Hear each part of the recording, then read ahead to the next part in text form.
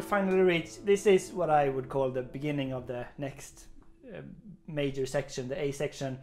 So it starts with this A minor. And this is the rhythm, like for the final time. And an echo.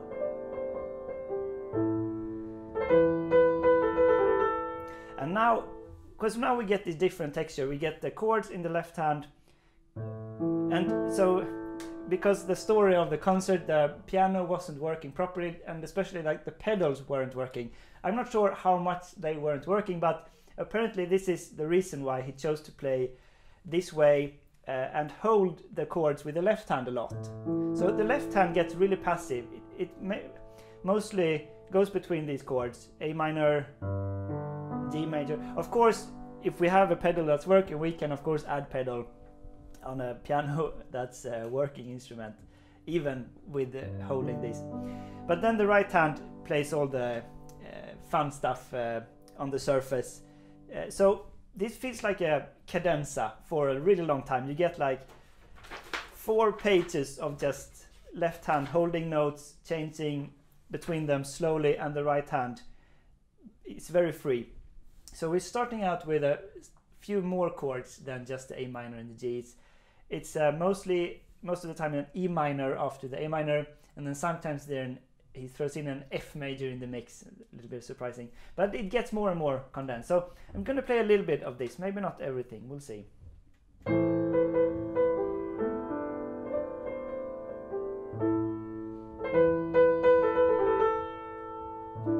Oh, and one final thing, the melody is always on these 3 notes. The A, like part of the A minor notes close to A minor, but you can get them on the different chord. They create different functions. So in the beginning we have, this is the 9th of A, resolving.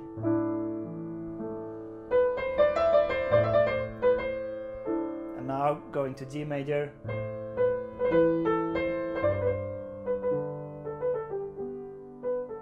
So here with the C is like the 4th in G, resolving to the 3rd. And okay, so this thing about the ornaments, in this section, the ornaments sound just like French Baroque ornaments. So like composers like Rameau or Couperin, if you listen to piano music by them, this is like 18th century or even 17th century, I'm not sure. There you have these kind of ornaments, very prominently on the melody often. Okay, so again.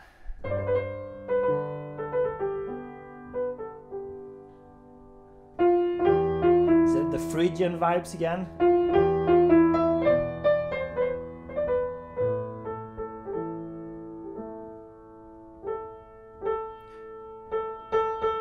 Now it kind of needs to think for 2 bars here.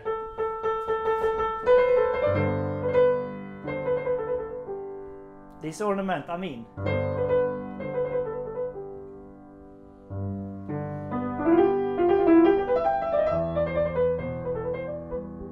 There's some more jazz element there.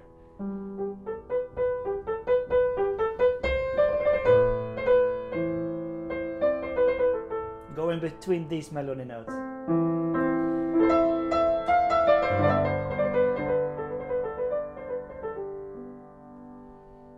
It's E minor.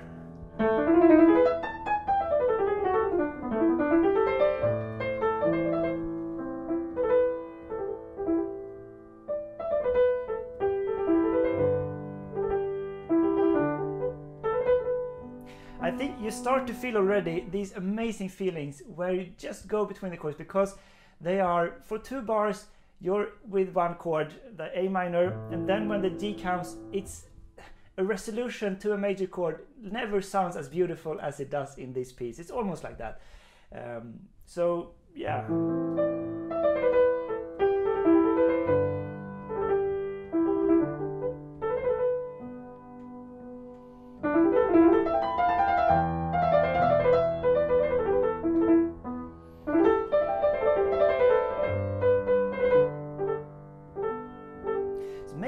Getting a little bit more energy in the right hand, cadenza style.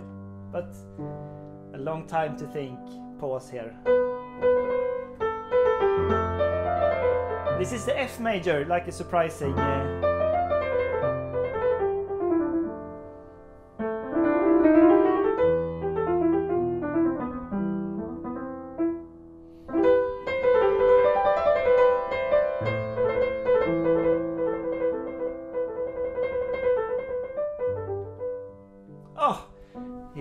He makes this sound at the concert as well, and I can really feel how you want to do it after this amazing bar.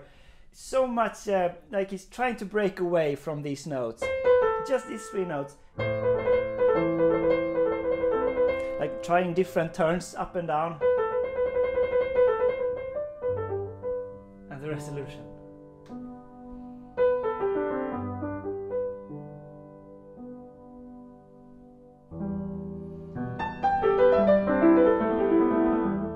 Something new there.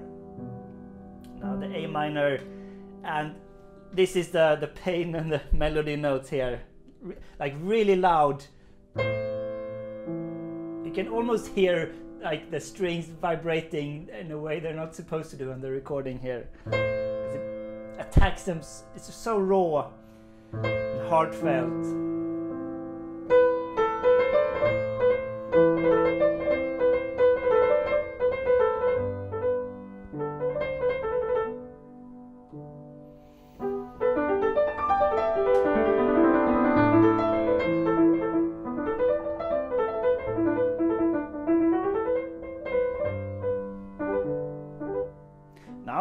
Trying something new, a new idea of ornament here. Going up and down over the G major chord.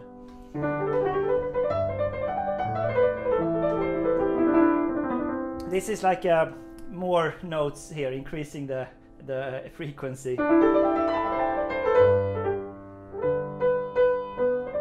I can't play it as good now as when I did the recording, so you have to excuse me.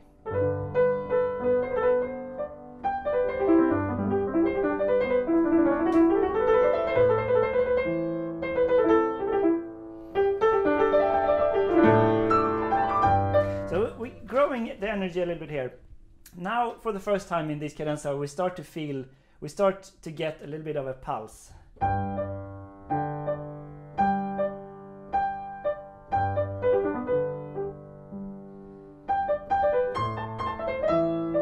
And now we have only like G major and A minor left here.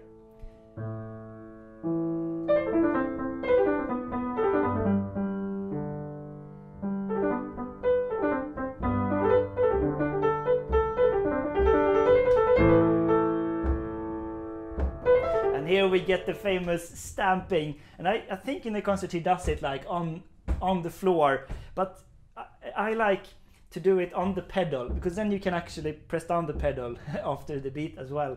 And this close on the piano, you get an amazing sound of the dampers leaving the strings like that. So.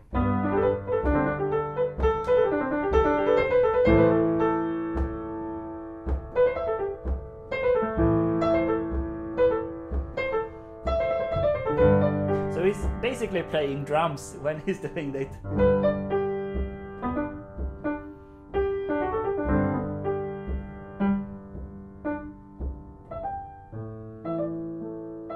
Echo.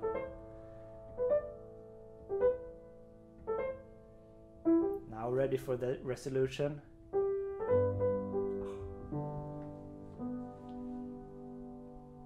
Just savor it. And this gets kind of romantic now with this harp scale. And the heartfelt melody. Now.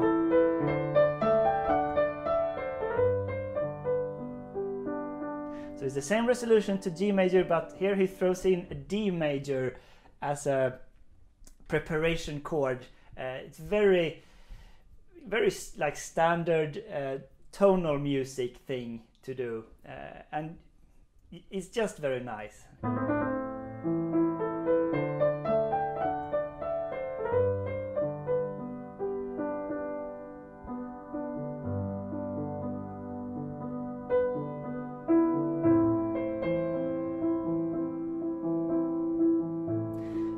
it starts moving again, and now this is, I would call this the A2 part here, because this is a part with a lot of steady pulse. Even the stamping has more elements of a cadenza, but this is a little bit of something new here. And we get only G major and A minor, 2 bars each, and you're staying in this great state of almost hypnosis between the chords. But now Keith Jarrett's very consciously, I think, is increasing the energy slowly, so you just get along for that ride.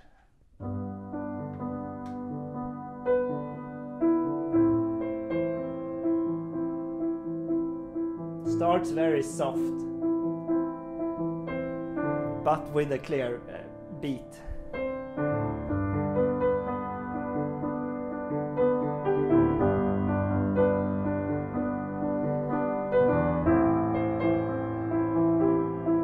This extra note here on the A minor, just the 7th, a G. And the D, the extra notes within the A minor. And G major.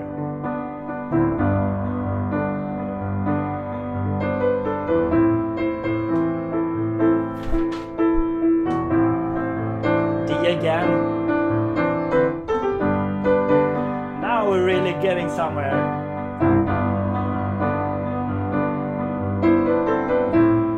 Okay, now to increase energy, he adds a tremolo on the chords in the right hand. So now we're really getting somewhere. This is one of those things that's actually much easier to do than how it sounds like, I think. It sounds really cool, but you just turn your hand in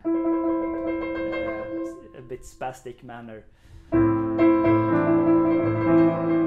And keep it slow, I would say, because it's gonna come a couple of times. So start slow, soft, I mean.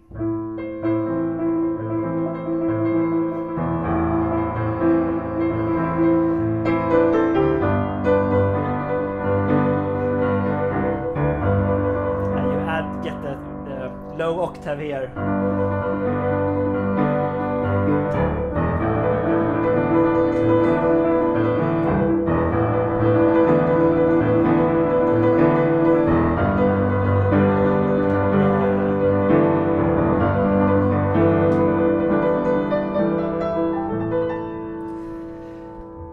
Just end on this high note and really let the sound ring out here.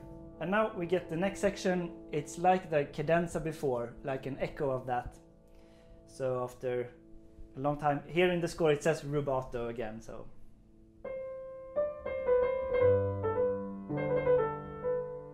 French ornament style.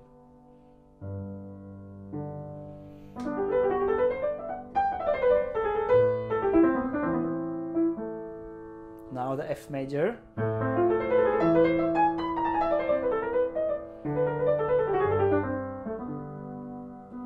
Now just a G major scale.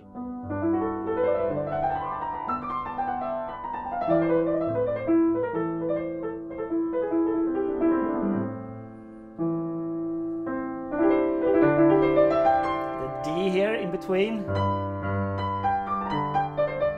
Now this is a bit sudden joy here.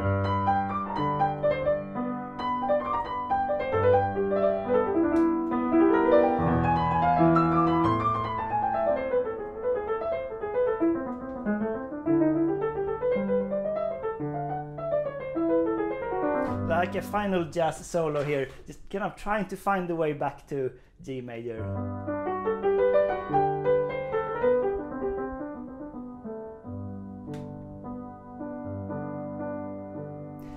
And now the final part of the A section, we get the steady beat again.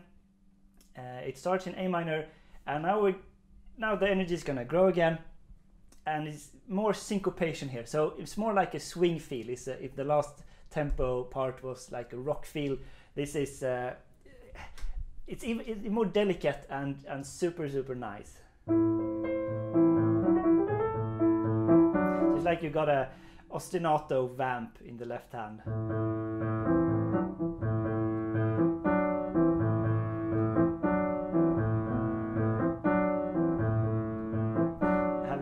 the tempo.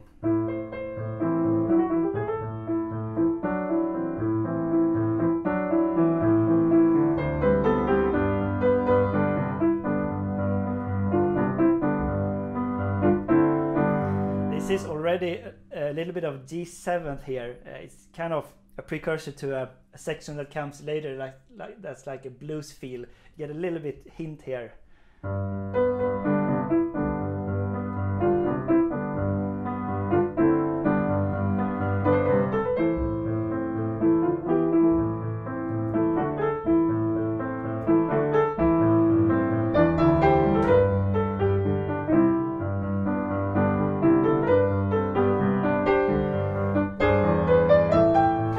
So now in this section we have had A minor and G major, those two chords. Now he starts to add some new chords in the mix again, so it will be blossom out. So there's sometimes a D before the G, that's what we had before, and now it's also an E before the A minor. It's very natural, E just an extra dominant before A minor, and from G we get this.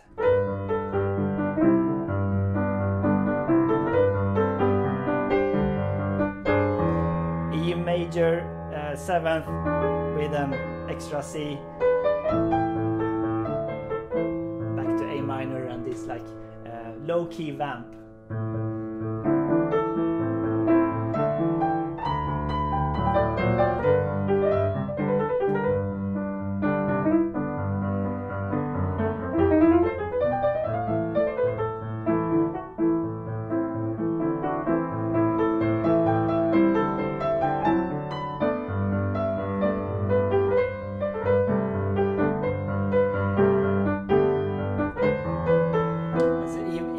Again,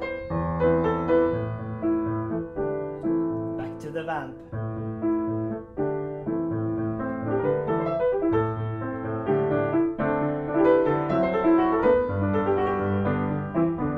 So the really great thing is the right hand finds these melodic fragments that it just explores and keeps on going over this very secure and stable harmonic vamp.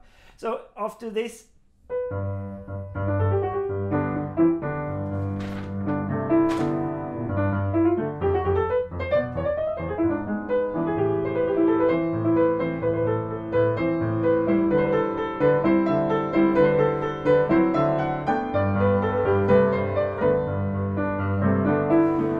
comes like a super virtuosic jazz solo that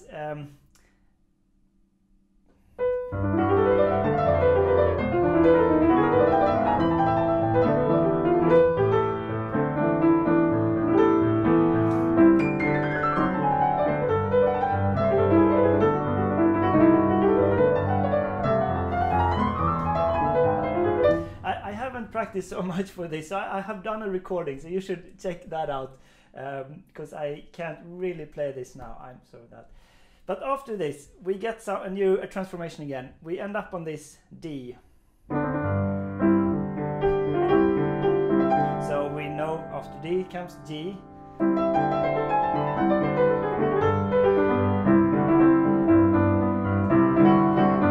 And after G normally comes A minor, but now he flips it.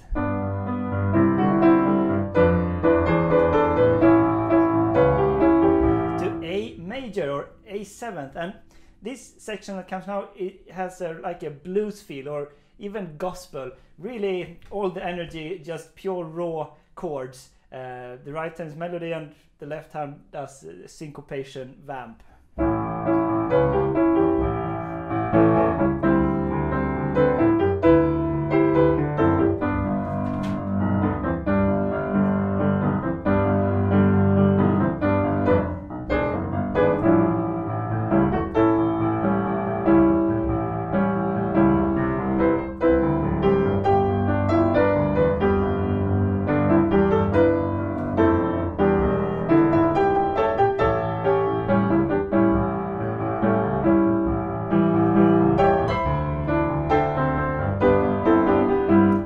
Chords. And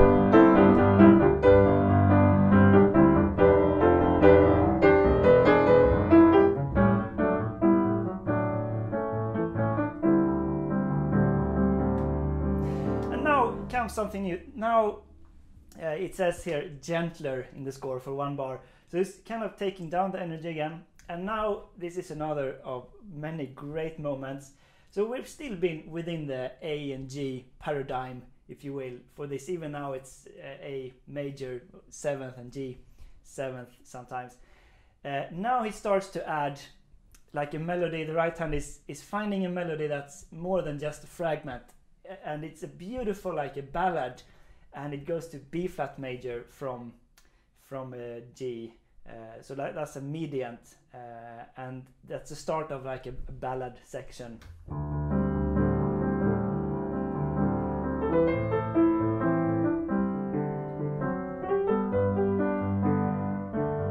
Now,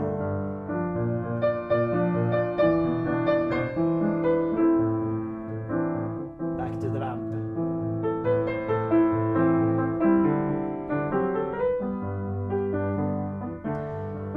Like that idea so much that he does it again now. So, and the second time then it's moving on.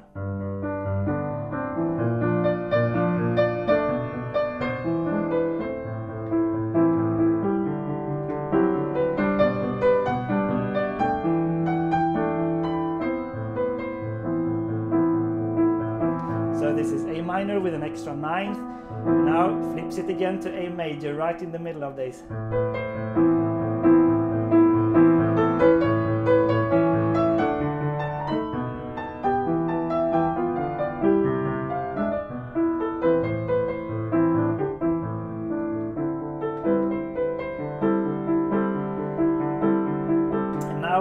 So we're stuck on this, what is it, like a D 11th chord.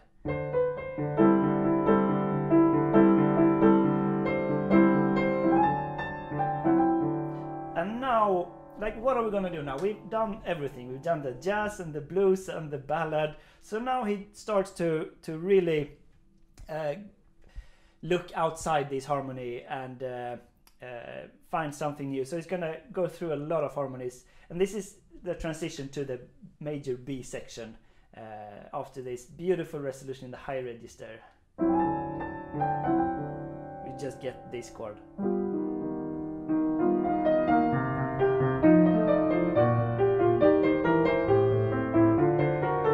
It's kind of going a circle of 5th with the left hand. So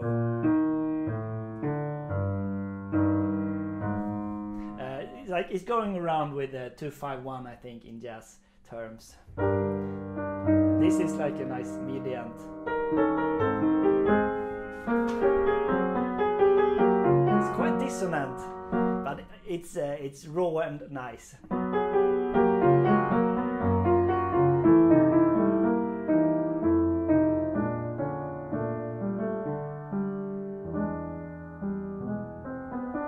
And here he finally finds something. It's just an E major chord, but it's from this chromatic descent.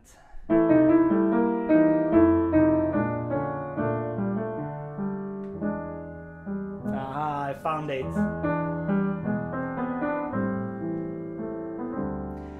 And this is the back to the D again, actually. So you could end on a G here.